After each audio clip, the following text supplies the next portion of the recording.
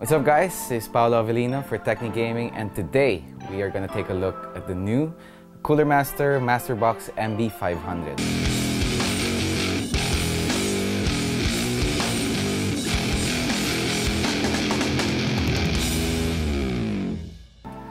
So as you can see, this mastebox MB500 comes with a matte black case. It also comes with like engraved camo, like digital camo style all around the case, and this supports an ATX motherboard, a mini ATX or a micro ATX. But in my opinion, I'd rather put a micro or a mini ATX here.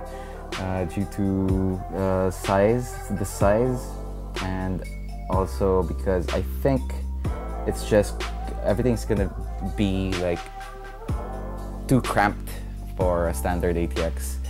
But it's up to you. It's up to you guys. And I mean, you can attach several 120mm fans. This one has 2 in front, 1 in the back, although you could put a 360 rad in front as well. Single 120 rad at the back, or 2 120 rads on top, and that's it.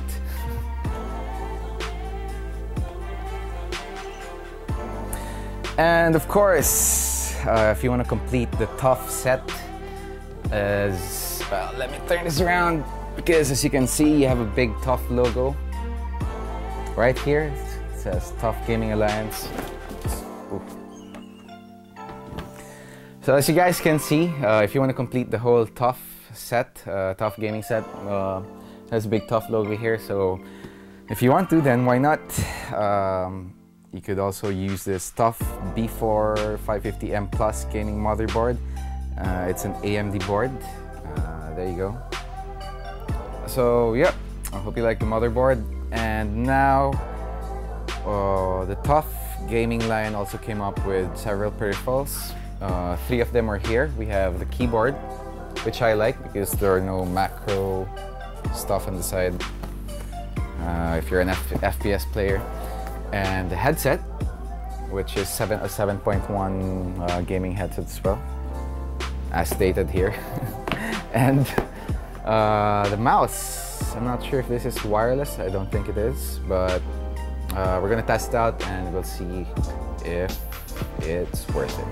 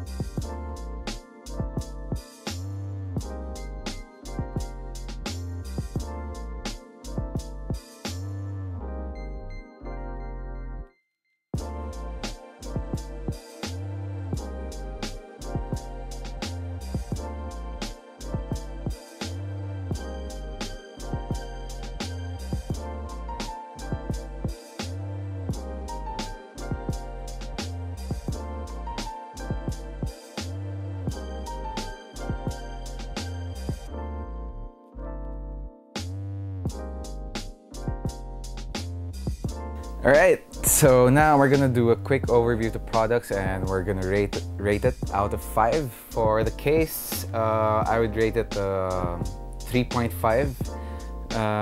Ventilation is quite good. You got tempered glass in front, but I just think that it's too cramped inside. I'd prefer like bigger cases, but it also depends on your space and a lot of reasons.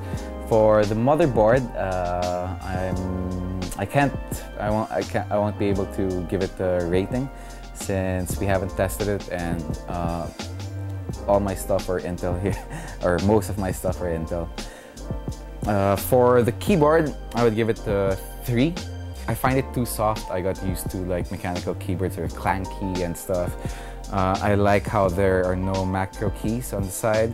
And for some people, you might also prefer a stealthier or like a keyboard like this one, since it's not that noisy or loud, especially when you stream or when there are people in the room and they get irritated by the clankiness.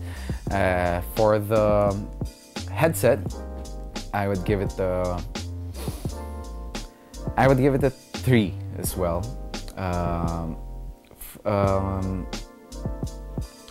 We don't have the prices as of now, so I can't say if it's a bang for the buck. But if you're an FPS, if you're a gamer, or if you just listen to random music, or you're casual, or you use it casually, then maybe it would be good for you. But I'm comparing this with like high-end headphones over here in the house and high-end amplifiers for the phones, so I can't really form a nice opinion on whether I could compare this with similar products same to this. And as for the mouse, I would give it a 3 as well. A 3 only because it's too light for me and it's too small for my hands. But I know other people prefer it that way, especially if you used to carry your mouse or drag it around. So that's it.